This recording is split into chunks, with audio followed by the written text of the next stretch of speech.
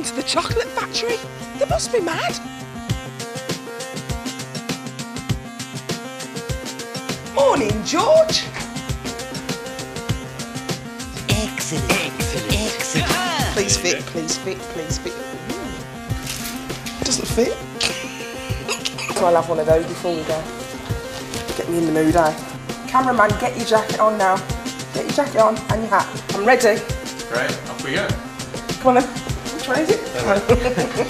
DJ Burns. Excellent, excellent. You can smell the chocolate already. Just hit me in my face.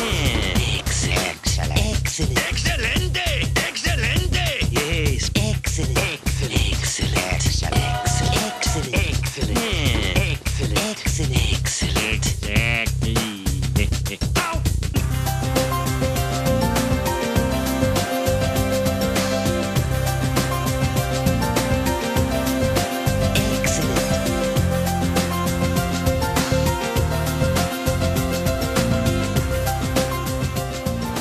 Cadbury's part of Cadbury Schweppes, one of the biggest confectioners in the world, and they make hundreds of products. But we're here to see how they make just one, dairy milk. But before we begin, how did they begin? Cadbury's go way back. They started selling chocolate in the 1830s. They soon outgrew their first factory and moved to Bourneville, just outside of Birmingham. That's where I live. They're still there today. The basic product hasn't really changed in all that time, but the way they make it has. It used to all happen in one factory, making the chocolate, printing the wrappers, wrapping the bars. It's spread all over the place now. Roses, the brightest, most delicious chocolates. The Cadbury brand is a household name. They're like part of the family. Cadbury's Roses. Roses with love. That cuddly image still works for them today. They sell over 500 million bars of chocolate a year. Well, that was history. Now for a bit of geography. Because to get to this, you have to start a long way from here. Chocolate comes from the cocoa plant. Cadbury's get most of their cocoa from the plantations in Ghana.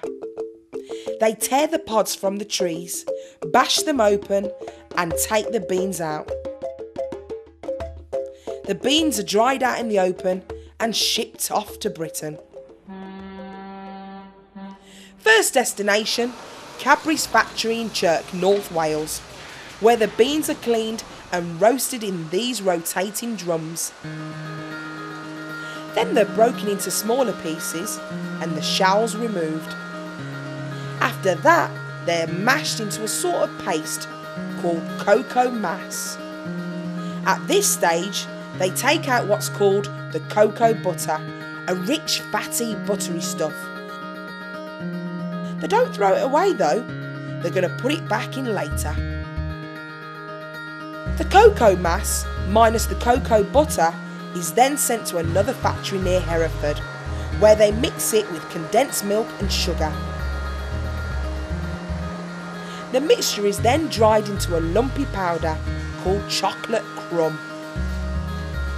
The crumb is sent to the Bourneville factory, which is where I came in.